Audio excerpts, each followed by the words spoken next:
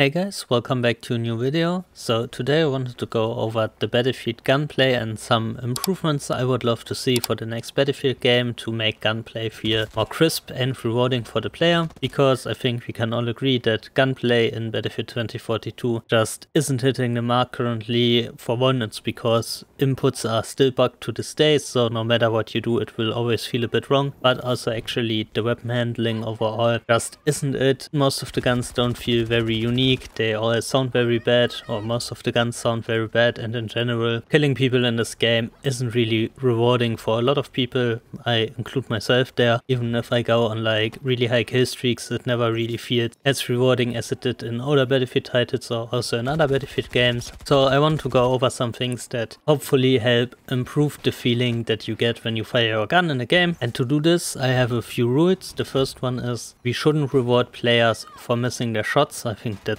very important, but with the current gaming trends I have a feeling that developers try everything so that people get rewarded no matter what they are doing. Next thing is I don't want that they artificially make gunplay harder by adding random stuff, i.e. visual recoil or spread, but I will talk about this later. And I also want that they make gunplay learnable, so that people that play the game for longer periods of time can actually see some improvement, and it's not like somebody that comes from a different shooter jumps into the game and basically aims the same way and can control the weapons the same way. People can, they put hundreds of hours into the game, but yeah, so those are my basic rules. Let's start with the first one: don't reward players for missing shots. So some of you, depending on how old you are and what Battlefield games you play, know that in the older Battlefield games we had something called suppression. What is suppression? Well, basically if somebody was shooting at you and was missing his shots, you would get an accuracy decrease for your gun, meaning even if you are 100% on your target, your bullets might miss just because somebody is shooting next to your head or next to your body. Now I think this was originally intended to, you know, keep the Battlefield vibes up a bit, and also was mainly for LMGs where they could basically give cover fire so that they shoot, and the people that got shot, they wouldn't just peek out of cover, one tap the guy and then go back into cover. But overall the problem with suppression is Battlefield is an arcade shooter. We are not a milsim game, even though a lot of people think that, especially when I scroll through Reddit. And so suppression basically has no space in the game, at least in my opinion. So I hope DICE keeps it the way it is and leaves it out. I already saw on Reddit that somebody asked for suppression coming back now that they added the visual recoil, and yeah, I really hope DICE doesn't listen to those people, because you should not reward a player for missing his shots by decreasing the other player's accuracy. This is completely backwards and only makes gunplay more miserable. Now the next point I mentioned was to not artificially make gunplay harder by adding random stuff. For one, I want to talk about the visual recoil they currently have in the game. The problem with visual recoil is that it's fake recoil that shows you recoil that basically doesn't exist, what not only makes it harder for you to actually stay on target, but for a lot of people this also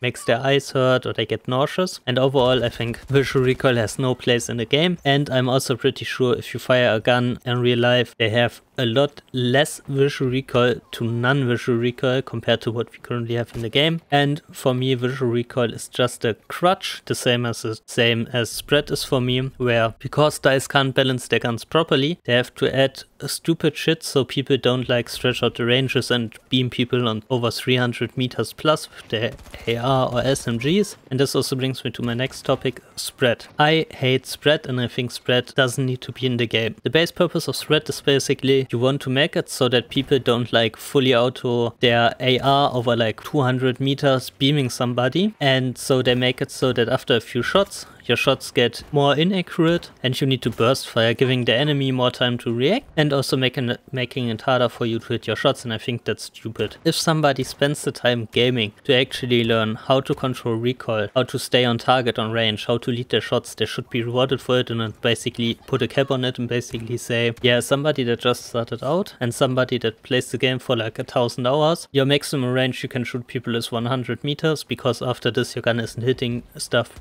simply because of spread. I think that's a really bad mechanic and basically benefits no one, because The problem with spread is some people say, oh yeah, you can learn how to spread reset, but overall I think it's just, it takes the skill ceiling and lowers it by quite a lot. And I think the better option would actually be to actually add proper recoil and properly balance the damage you have. Because here's the thing, most guns in Battlefield to this day, even in the older title, are just laser beams with just a little bit of recoil control. Basically every gun is shooting straight without a problem. Now in Battlefield 2042 this is especially noticeable because we had such large open maps, so they had to trim down the gunplay or the recoil even more so people could actually hit stuff on those longer ranges. And if they just were to add proper recoil, I'm not talking about like Rainbow Six Siege stuff where your gun is bouncing all over the screen, but you know, increase it a bit and also make it a proper pattern so that people that play a gun a lot know how the gun will kick and can, you know, control it properly. This would for one reduce the need for spread because people can now no longer laser people on range because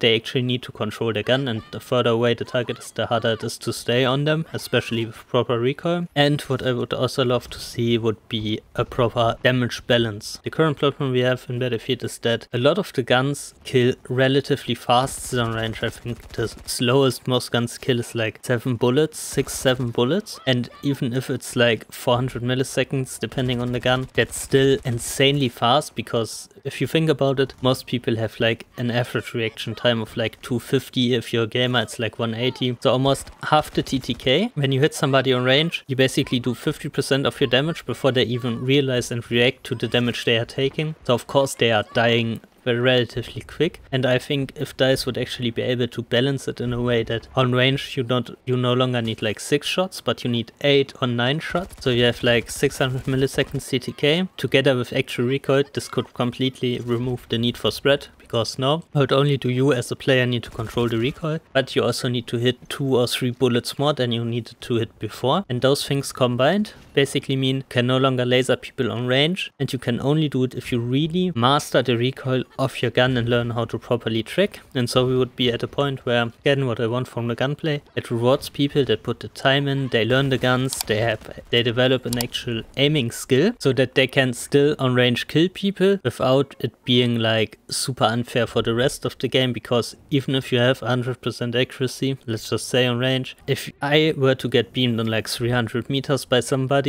with those changes in mind, I would actually be really impressed by this game, would say, wow, this guy is really good, because I know not only did they need to actually control the recoil properly, but they also needed to hit a shit ton of shots just to put me down on range, and I think that's totally fine. If you can kill somebody on 300 meters with an AR fully automatic because you spend hours practicing the recoil and you can actually track a target properly, I think that's good gunplay that should be rewarded. And now the last two things I would add to the gunplay would be, for one, sound. I might put in a clip here shooting some guns from Battlefield 2042 and then showing you some older Battlefield guns that sound a bit different but way better.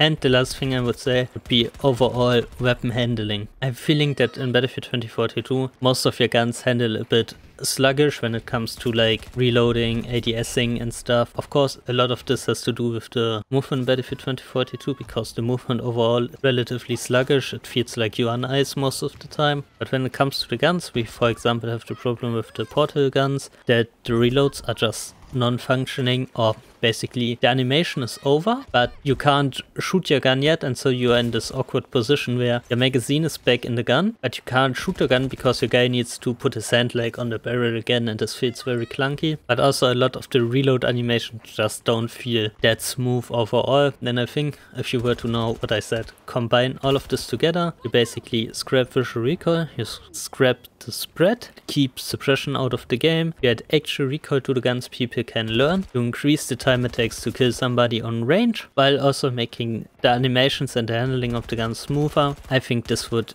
increase the gunplay like tenfold and would make it so that people that actually get kill streaks, or even normal players that get killed, it would feel way more rewarding. So another thing, this might be a bit more controversial than what I have said up to this point, would be I would love to see Battlefield with an HP increase. Call of Duty currently did it with Modern Warfare 3, where they actually increased the HP to 150 instead of the normal 100. And I would really love to see this done for Battlefield, because currently, if the game works, you know, netcode, hit rate and stuff, that isn't really up to snuff here. But if it works, you die so insanely fast in Battlefield currently, and it's just not fun. I have situations where I like come around the corner and I basically hit all my shots, hit rate functions super fine, and the guy is dropping before he even has his gun up, and I think overall that isn't really a fun gameplay experience for a lot of people. So slowing down the TTK just so slightly, maybe just one bullet more in like close range, so most guns killing like 3 to 4 shots, so instead of 3 to 4 they take 4 or 5 shots. I think this would do a lot of the game, but that's very debatable. I think a lot of people probably have a lot of different opinions on this, but this is what I would love to see. I would love to hear your thoughts. What do you think about my Gunplay rework for the next Battlefield game, in quotation marks, because it's not really a rework, it's more of like proper gunplay like other games have it. But yeah, let me know your thoughts down in the comments below. As always, if you enjoyed this video, consider leaving a like and subscribing for future Battlefield content. Thank you so much for watching until the end, and I will see you in the next one.